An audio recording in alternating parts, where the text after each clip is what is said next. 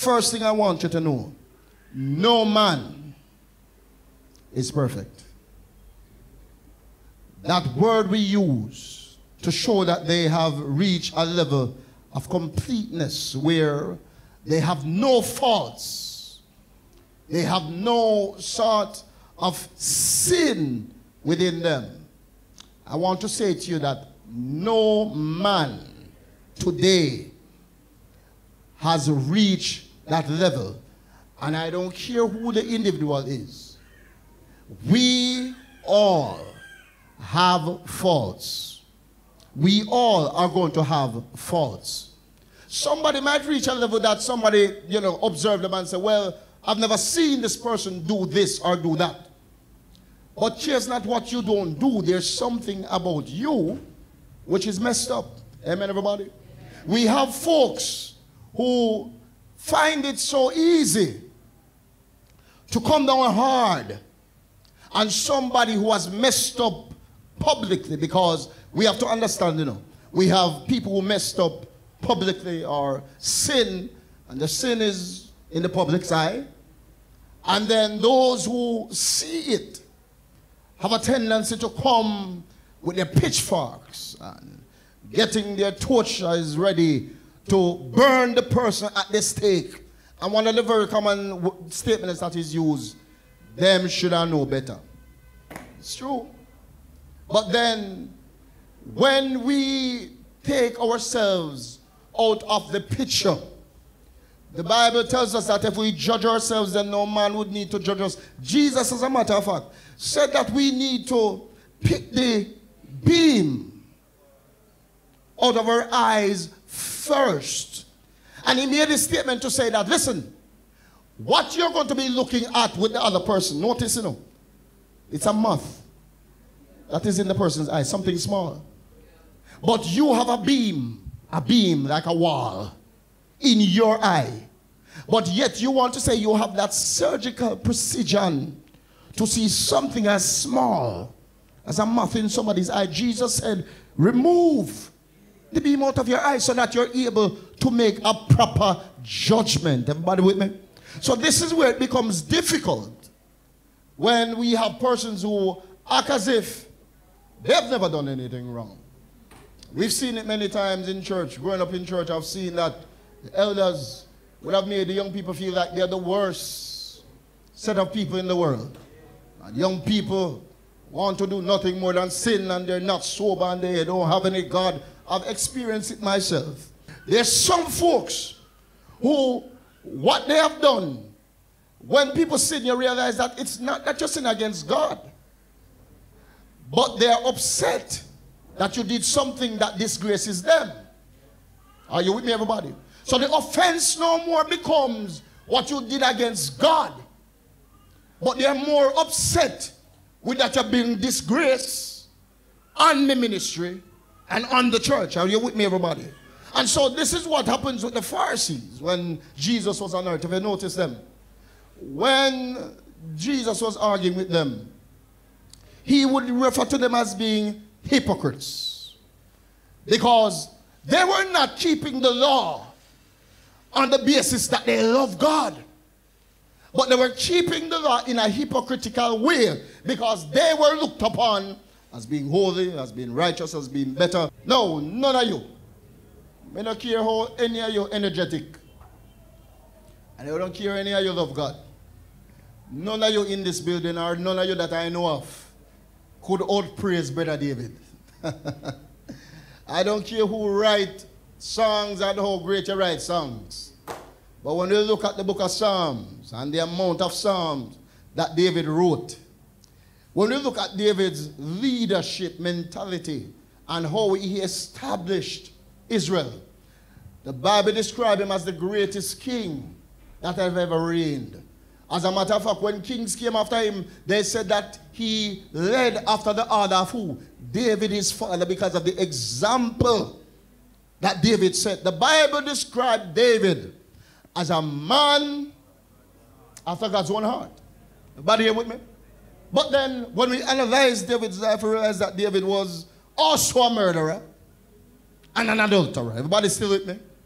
as perfect as it might have been that his ministry seemed. David, come into the adultery, told lies, tried to cover it up, tried to give the poor man jacket. But we see where as much as he was good, if it's even one fault he had. As great as David was, he was humble. As great as Peter was, he was humble. So these men exhibited some qualities that amidst the faults, they made up for them with the quality of their character, with the quality of life that they lived. Are you with me, everybody? 1 Peter chapter 2 and verse 16.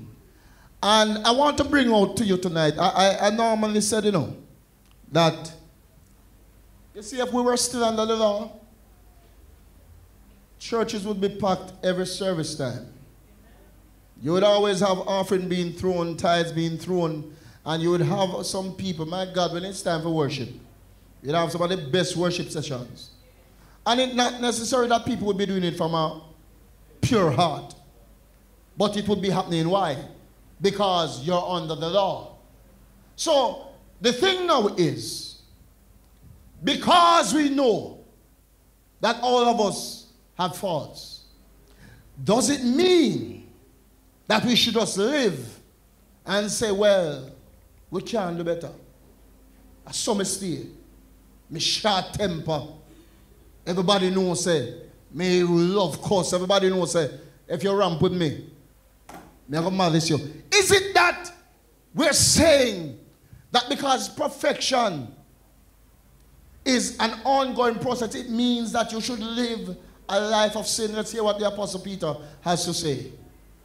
As free and not using liberty as a cloak of malice, but as servants of God. Listen, we have freedom in Christ through the blood of Jesus, which has cleansed us and has made us righteous, and put us in a state of getting and achieving holiness. However, we should not use this opportunity to cover up and do we look at sins and do we look at mess. And at the end of the day, we can just say at the end of the day, the blood of Jesus cleanses me.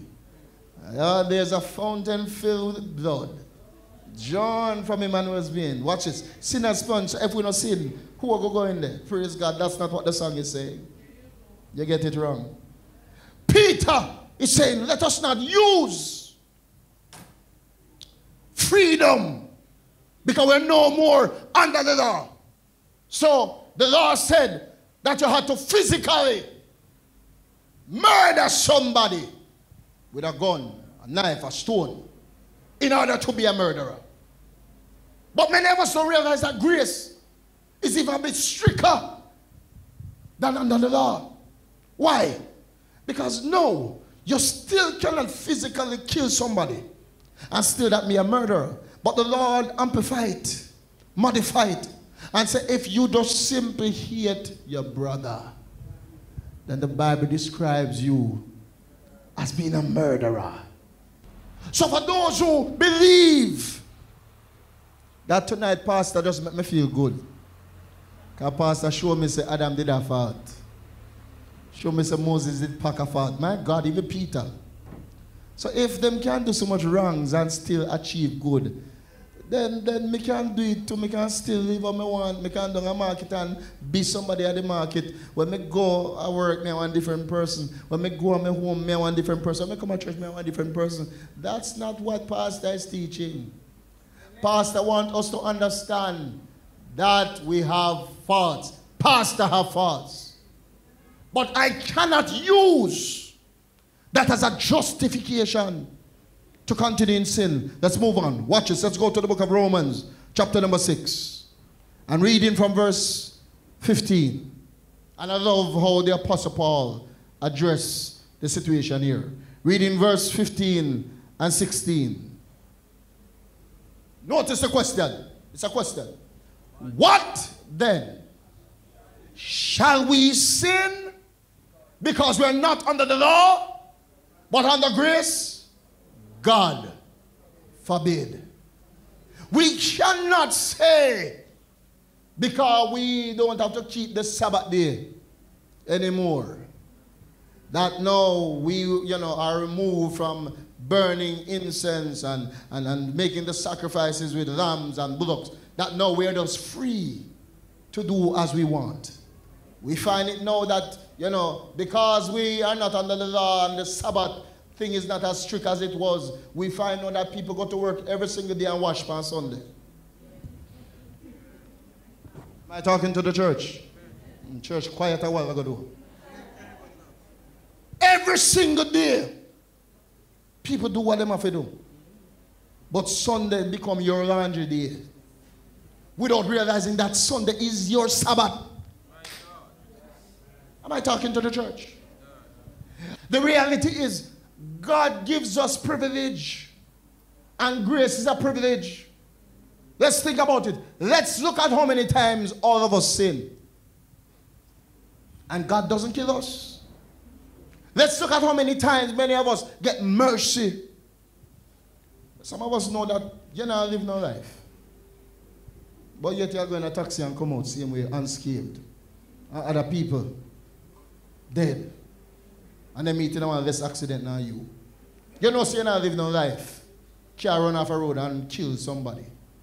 People go rape some people. And you're not living no life. Think about it. You have a privilege. But can I tell you? There's coming a day when your account is going to run out of credit. Am I talking to the church? One day you're going to ring heaven and you hear, I'm sorry, you have no credit left. Because you use up all of your credit. Saints, there's a reason why we have to show love, Showing love, as what Paul said, it is a storing of love. There's a reason why we have to show mercy and forgive. Why? Because all of this is us storing up missionary for yourself, because there's going to come a day when you over drop down in the valley of the shadow of death and you need somebody to pull you out. But then, because your account in arrears, am I talking to the church? Because your account not in a good standing. You don't know, so if you go to a bank now, I want to get a loan, when I think what they're going to do, they're going to check your credit history. Am I talking to the church? Find out how many different places you owe. And see how much you can manage. And not only that, but to see if you're a bad creditor. Am I talking to the church? Sometimes, saints, it's not that we're right, It's not that we reach our state of righteousness, But guess what happened? There's somebody who did show some kindness last week. Oh God, can I talk to the church? And it's because of that which you've done last week. It gives you some grace this week. Am I talking to the church? So what we sow, that is what we will reap. So how can we want to be forgiven by God, but we cannot forgive our brother? Am I talking to the church? Notice the prayer. The prayer said, forgive us of our debt. And we what? So if you don't forgive, then the reality is you cannot be forgiven. Weakness does not mean that we have to live in it. All of us has faults. But let us strive to perfection. God bless you tonight. In Jesus' name.